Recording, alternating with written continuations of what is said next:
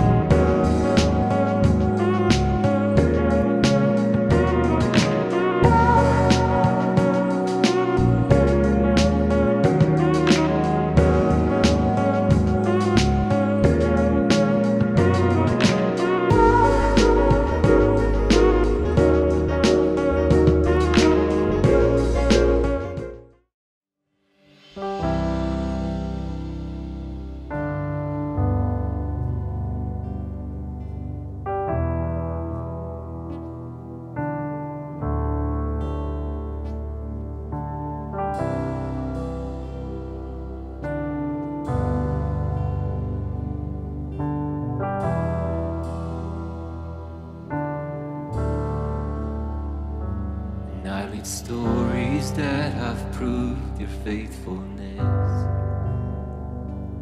I've seen miracles my mind can comprehend, and there is beauty in what I can't understand. And Jesus, it's you. And Jesus, it's you. And I believe the wonder-working God, you're the wonder-working God. All the miracles I've seen, too good to not believe. You're the wonder-working God, and you heal because you love. All the miracles will see, you're too good to not believe. Too good to not believe. Too good to not believe.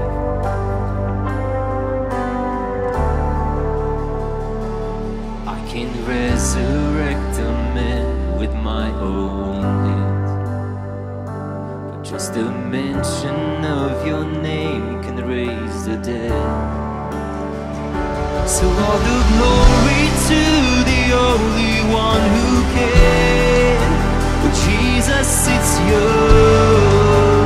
Jesus, it's you. And I believe you're the wonder-working God. You're the wonder-working God. All the miracles I've seen, too good to not believe. You're the wonder-working God, and you heal because you love. All the miracles we'll see, you're too good to not believe.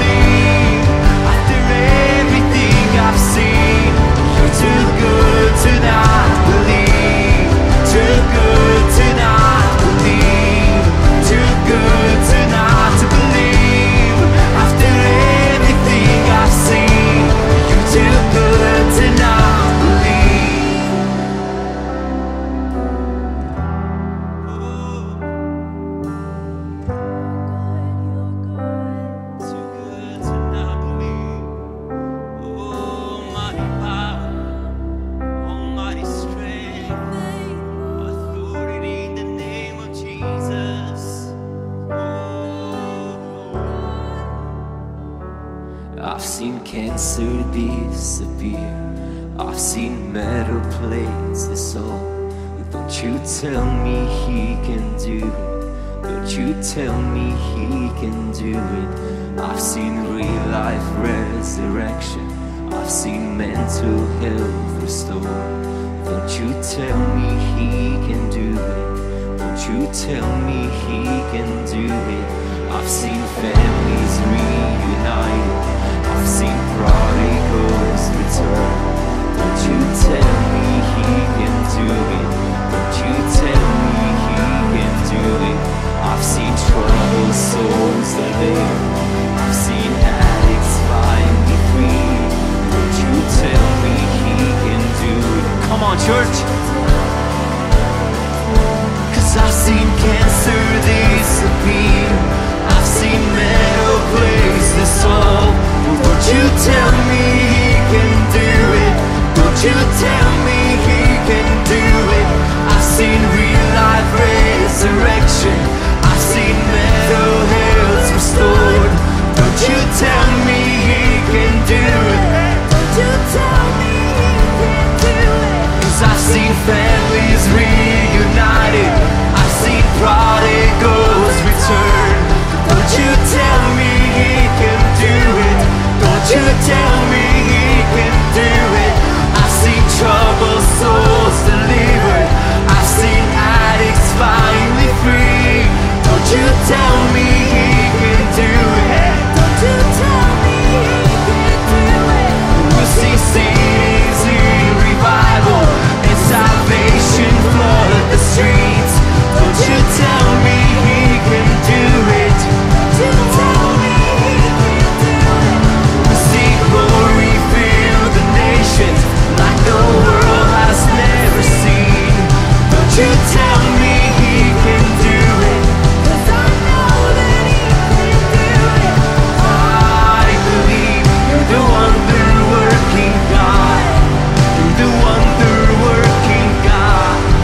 All the miracles I've seen, too good to not believe. You're the wonder-working God. And you heal because you love. All the miracles we'll see. You're too good to not believe. You're the wonder-working God. You're the wonder-working God. All the miracles I've seen. You're too good to not believe. You're the wonder-working God. And you heal because you love. All the miracles we'll see. You're too good to not believe. Too good to not believe. Too good to not believe. After everything I've seen, you're too good to not believe. Too good to not believe. Too good to not believe. After everything I've seen, you're too good to not believe. Oh, Father, help us remember this morning, Father, that your goodness surrounds us, that you are still a miracle-working God. And so, Father, I declare over the families, over our churches this morning, that you continue to work and continue to have your mighty hand at work in our lives and in our families, in the name of Jesus. If you believe that with me this morning, let's praise him this morning in the name of Jesus. We love you, Father. We give you praise. We give you honor in the name of Jesus, Father. In Jesus' name we pray, Father. Amen.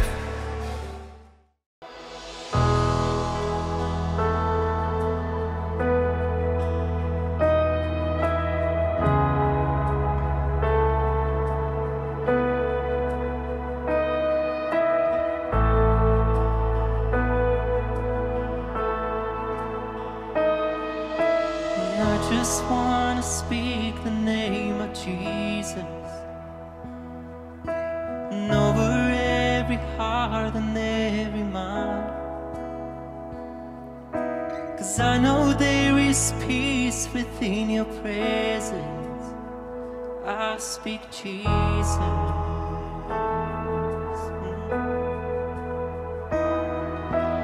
I just wanna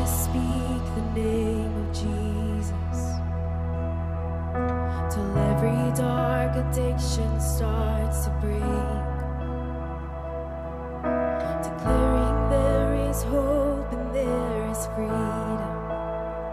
I speak Jesus. Your name is power. Your name is healing. Your name is life.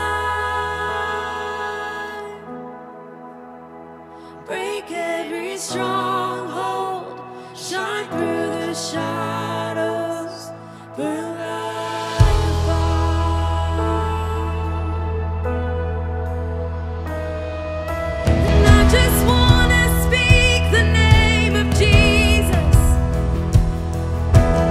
over fear and all anxiety.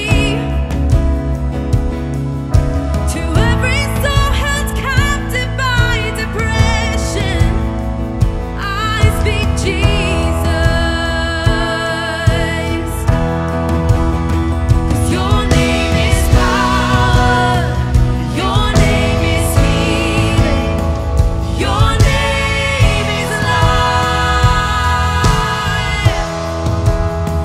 Break every stronghold. Shine through the shadows. Burn like the fire. Your name is power. Your name is healing. Your name is life.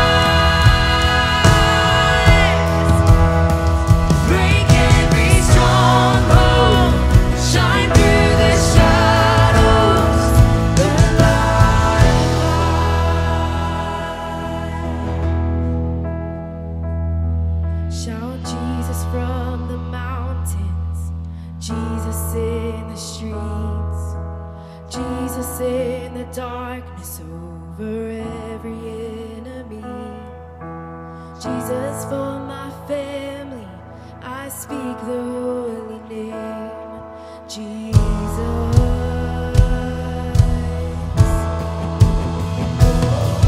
Shout Jesus from the mountains.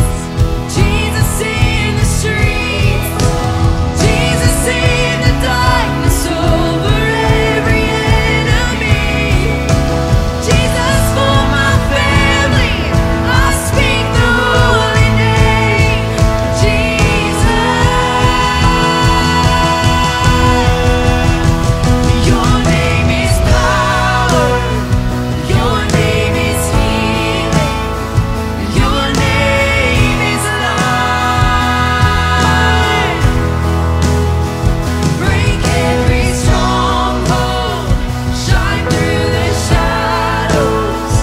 Burn like the fire. Your name, your name. Your name is power. Your name is healing. Your name is life. Break every stronghold. Shine through the shadows. Burn like the fire. And I just wanna speak the name of Jesus over every heart and every mind. 'Cause I know there is peace within your presence. I speak Jesus. Ooh, I speak your name. I speak your holy name. I speak your holy name, Jesus, Jesus. Shout Jesus from the mountains. Jesus in the streets. Jesus in the darkness over every enemy. Jesus for my family. I speak the holy name. Jesus. We shout it out. Shout Jesus from the mountains. Jesus in the streets. Jesus in the darkness over every enemy.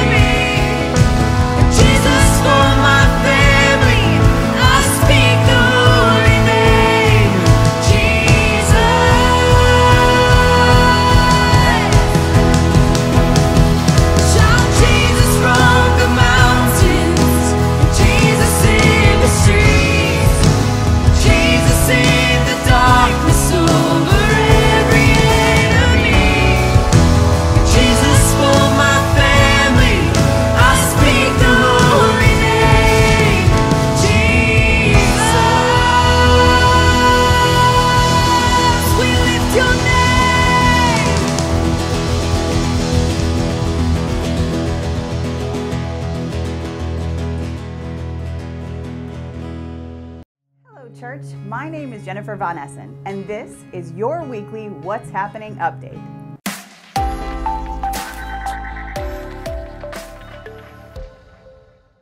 We are so excited to have you joining us in person or online this morning.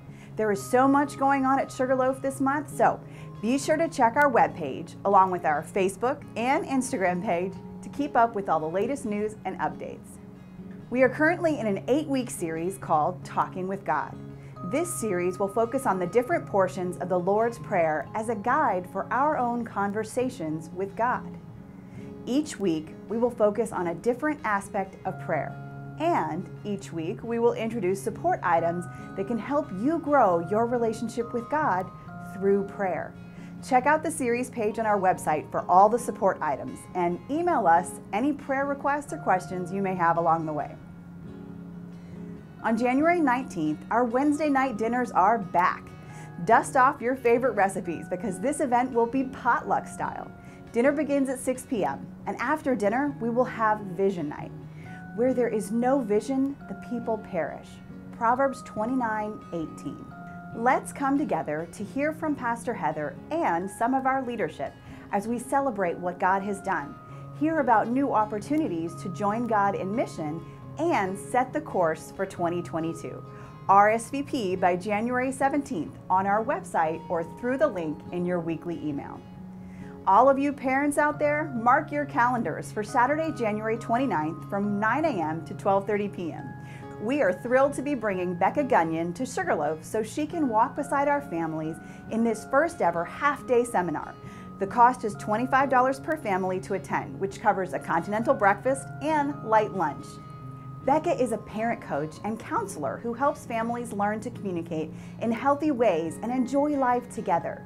Childcare is available for this event, so register through our What's Happening page by January 24th.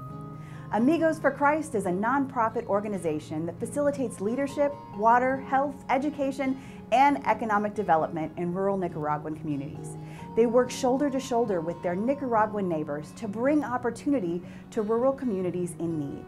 You can be a part of this mission by participating in the donation drive going on now. Now through February 6th, we will be collecting educational and medical supplies for Amigos for Christ. 2 of Amigos' 5 focuses are education and health. In Nicaragua, only 40% of youth finish high school. Health concerns and poor school conditions contribute to this low graduation rate. By providing medical and educational supplies, we can help this organization make an impact in Nicaragua. You can visit our website to see the full list of items, or for more information, if you have any questions, you can email us at info@sugarloaf.org. Well, that's all I have for you this week. I will see you again next week. Now, let's continue to worship together through our tithes and offerings. Let's pray. Generous God, we are reminded through Scripture of the spiritual gifts that you give. We know that these are not for us to hold on to, but are gifts for us to share, gifts from you, meant for giving. As we offer our tithes and offerings, prompt us to commit more than dollars, but to see the gifts you have written on our hearts and to share generously of these as well. We pray these words in the name of Jesus, in whose way we follow, for whose love we are eternally grateful. Amen.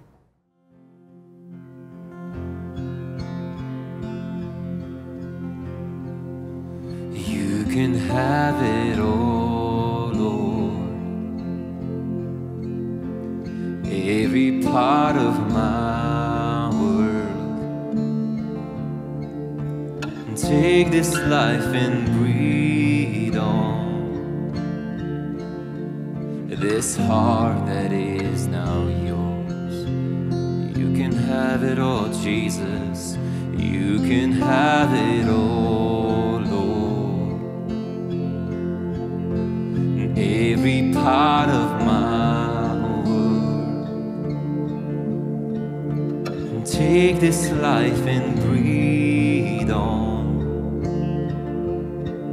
this heart that is now yours.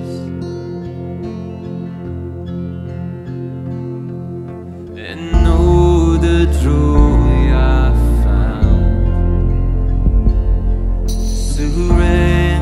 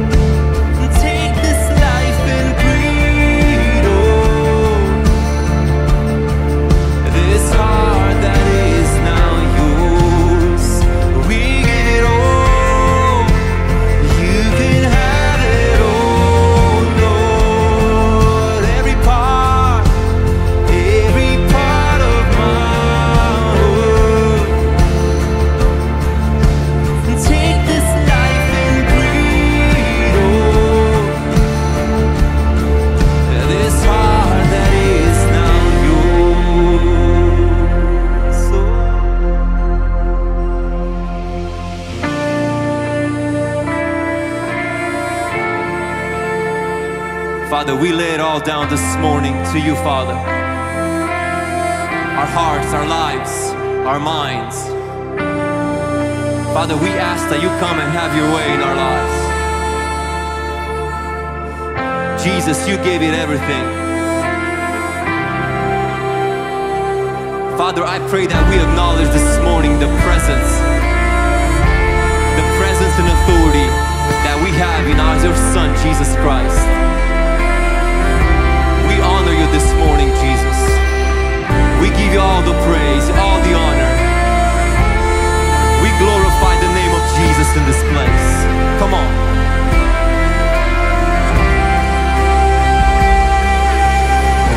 There is no greater call than giving you my all. I lay it all down. I lay it all down. There is no greater love, no higher name above. I lay it all down. I lay it all down. There is no greater call than giving you my all. I lay it all down. I lay it all down. There is no greater love, no higher name above. I lay it all down. I lay it all, singing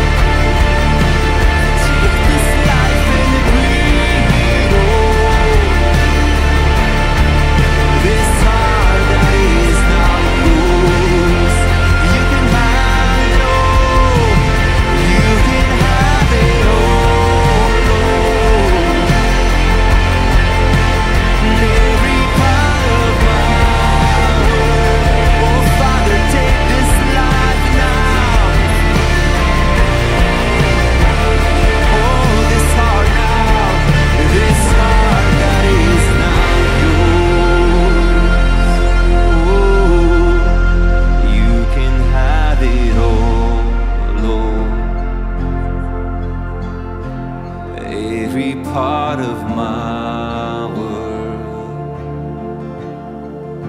And take this life and breathe on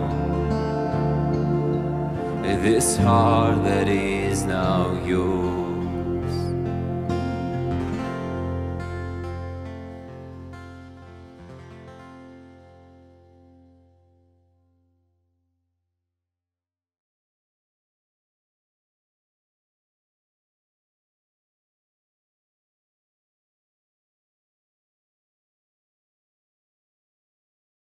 Talking with God has many forms, and we began last week with the Lord's Prayer, or the prayer that Jesus taught his disciples when they asked him to teach them to pray.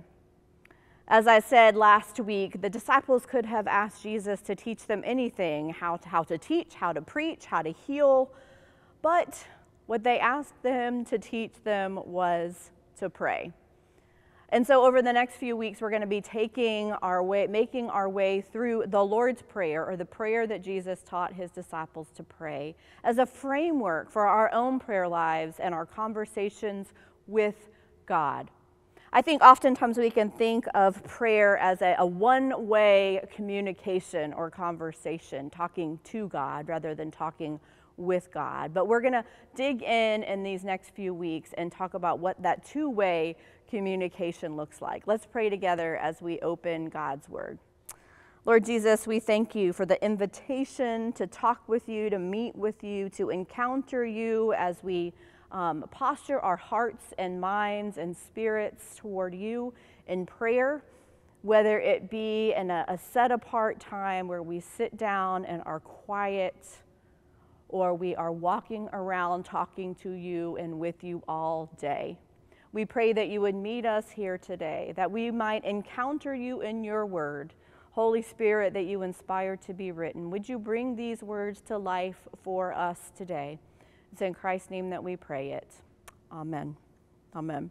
Well, as I said, last week we talked about this prayer that Jesus taught his disciples to pray, and it is a sort of framework for our own prayer lives. So we're going to walk ourselves through this for the next couple of weeks. And this week I want to talk specifically about prayers of adoration, or adoration of God in our prayers. So adoration is kind of a big word, and one that we don't really use very often in everyday language, but it really speaks to that element of the beginning of this prayer, hallowed be thy name, right?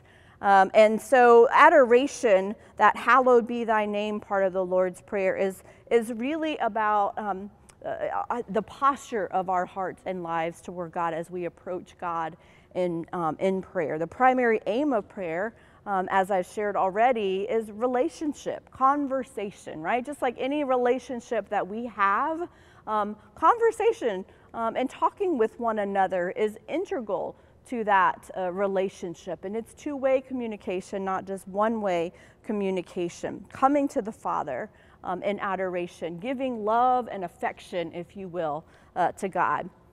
The first book of common prayer, which if you've been in the church for your whole life, you've probably heard that before. It's a very big part of the Anglican, the British church, but also just the church in general. It's kind of a grounding text. The Book of Common Prayer was introduced in the 1600s. In adoration, it defines as the lifting of the heart and mind to God, asking nothing but to enjoy God's presence. Wow, I think that first of all, that speaks to recognizing the presence of God that is at work and all around us in every part of our lives. So this posture of lifting the heart and mind to God and asking nothing but to enjoy God's presence. I know I was on a mission trip, I think it was 2006, in the country of Jordan, and we got to do some fun things while we were there. We got to travel around. We got to go to Petra, the ancient city of Petra. You might be familiar with that from the Indiana Jones movies. We got to go to the Dead Sea and float in the Dead Sea. We got to do a number of fun things as well as the work that we were there to do. But one of the things that we got to do was to spend the night in the desert with Bedouins, these people that are on the move, that move from place to place and set up camp out in these wilderness places. So we got to spend the night with Bedouins out in the desert. And I will never forget, I mean, first of all, it got remarkably cool in the desert at night. We were out under the stars, and let me just say, there were a lot of warnings about scorpions. There's scorpions out there in the desert. So we had a bit of a pallet, and then we were in sleeping bags, but we're out under the stars in the desert, and I just remember looking up, and of course we're out in the desert, so we don't have all the lights of the city to defray the light that's out there, the stars that are out there, and let me tell you, millions of stars in the sky. It was quite remarkable to see. I couldn't help but think of Abraham when God showed him the stars in the sky and said that his descendants would be even greater than the stars that he saw in the sky. That is a powerful, powerful image of the awesomeness of God. And that is a means for our adoration of God. Abraham saw how much bigger God was than him. And that's just one of the illustrations that we see all around us for how much bigger God is than each one of us. In this posture of prayer that we begin with the hallowed be thy name, It puts us in our proper place, if you will, in relationship with God. It's the place that we start with, this awe, this awesomeness in our adoration of God. Pete Greig, who is known for beginning the 24/7 prayer movement in the UK that has now swept across the globe. You can look it up online. It's profound. They even have a map of all of the places across the globe where there are 24/7 prayer rooms, meaning they're open 24 hours a day, 7 days a week. And the movement that God has done in that movement as people come to God in prayer on a 24-hour cycle. But he said this about adoration. He said that adoration, this awesomeness of God, that we posture our hearts in the posture of prayer, is swapping out our microscopes, because my goodness, we often come to God and talk to God about our stuff, right? And that's fine. That's not wrong. But this posture of awe and adoration is one of swapping out our microscopes for telescopes and seeing just how big and wide and high and deep and profound God is in our midst. Swapping out our microscopes for telescopes. The Westminster Catechism, the shorter catechism, which was a tool that was primarily used for instructing children in the faith, is composed of a very brief introduction, on the end, a rule and essence of religion, and 107 questions and answers. It's divided into two parts that discuss, number one, the doctrines of the faith, what we are to believe concerning the nature of God and the decrees of God and their executions, and secondly, the duties of a Christian, the duties that the Christian is to perform as a follower of Jesus. And it ends with this, that the chief end of humankind, of man, is to glorify God and enjoy Him forever. That's it. The chief end of man is to glorify God and enjoy Him forever. That really speaks to this posture of awe and adoration that we're called to in the beginning of this prayer that Jesus taught His disciples to pray. I want to kind of give us an example in the scriptures of a prayer of adoration. And as I said before, it's not wrong to ask for things. I mean, God wants us to ask, and we'll talk about that in the next few weeks as well. But you'll see in this prayer that I'm about to share from Scripture that there is a lot more adoration than asking. And so just as an example, I'm in Acts 4, verses 23 to 31, if you want to meet me there. And this is subtitled in my Bible, The Believers Pray. The Believers Pray. So it says, beginning at verse 23, on their release, Peter and John went back to their own people and reported that the chief priests and the elders had said to them. When they heard this, they raised their voices together in prayer to God.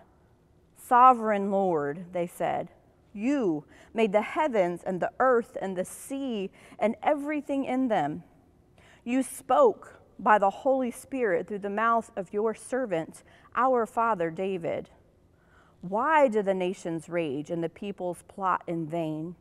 The kings of the earth rise up and the rulers band together against the Lord and against His anointed one.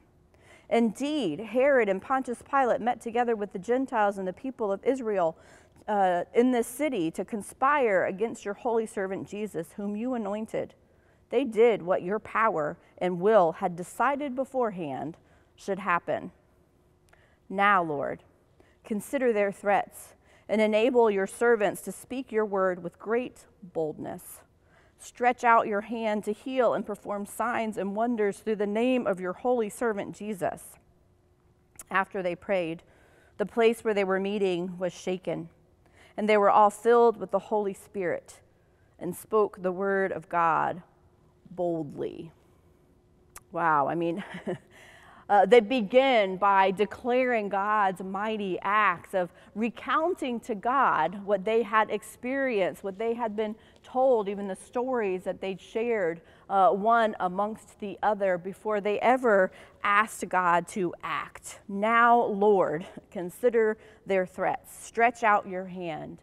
Heal and perform signs and wonders on our behalf as we implore you. There is this posture that they have of adoring and standing in awe of God, recounting God's acts, declaring those acts be brought to life again in the midst of their particular situation, and then ending with praise of God once again. As a result, it says after they prayed, the place where they were meeting was shaken. God moved. God acted. What does it look like to adore God in prayer in your own life? I think the scriptures, because they recount many of them here, the scriptures are a great place to start in our adoration of God. The heavens declare the glory of God, the mighty works of God. Even as we talked about the stars and the sky, all of creation testifies to the glory of God and the awesomeness of God. I actually found someone recently who wrote a whole book called Adore, and it's all about praying through the scripture and adoration of God. Her name's Sarah Haggerty, and we'll share the link to her website below. But she lists prayers of adoration. She did a series of Instagram lives praying through passages of scripture in adoration of God, specific to her life, specific to what she was feeling, or even the community around her was feeling and experiencing, just as the disciples did here, praying God's word back to God in adoration and in recognition of God's awesomeness and power in relationship to who we are. One wonderful resource that she had were really monthly scriptures that she posted for adoration and prayer that have been remarkably helpful for me. So I hope that you will check that out. One of the things that, one of the Psalms that I think we could all benefit from reading again and again is Psalm 46, verse 10 reminds us to be still and to know that I am God. Just as God shared with Abraham to look at the stars, just as God shared with Moses that he was the I am, the great I am, just as the scriptures testify from beginning to end the awesomeness and the power of God, so too are we called in our prayer to recount and proclaim the awesomeness and the power of God in our adoration. As we look forward to next week and what we'll be talking about those asks, those petitions, and then intercession. And maybe you've had some prayers that haven't been answered. You felt like that door that is an open door to conversation with God is locked and shut. I hope you'll join us as we continue this series next week. And we have more tools, more resources that we are sharing with you on our website. So I hope that you'll take a look at those and get excited about an online course that we're offering as well in regards to these forms of prayer, these tools that God has given us to meet with Him, to have conversation, and to strengthen the relationship that we have been invited to be a part of. Let me pray for us as we close out today. Almighty God, creator of the heavens and the earth is full of your glory. May we continue to testify to the awesome God that you are. God, as we come to you this week, seeking to meet with you in conversation, would you meet with us? Would you speak to us by the power of your Holy Spirit in those still and quiet moments? as we are still and know that you are God, would you speak to us through your word by the power of your Holy Spirit as we open your word, as we study, as we read. God, we thank you that you want to be in this relationship with us. We are but a breath on the wind, and yet you've given us that breath. You are awesome. We love you, and we thank you for this opportunity to be in conversation and relationship with you. We ask and pray that you would meet us in that conversation. In Christ's name, amen.